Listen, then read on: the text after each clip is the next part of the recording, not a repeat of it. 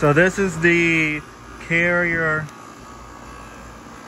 2-ton system running in November. It's a straight AC system, but it is warm enough that you can actually run it now. But that warm is not going to last long because I will be shutting this unit off for the rest of the season, for the rest of the winter season. But it is actually warm enough that you can actually run it.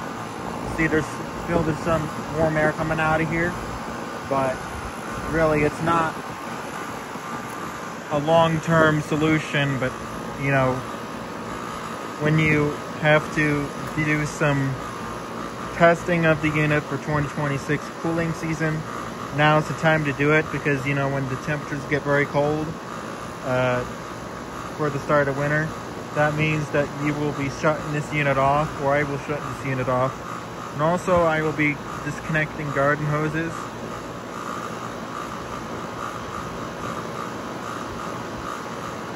This unit's 12 years old now.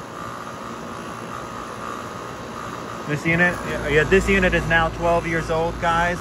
It just had a birthday in late October to early November, so it's now 12 years old. This unit here is 10 years old. This unit here is only 10 years old, so it's probably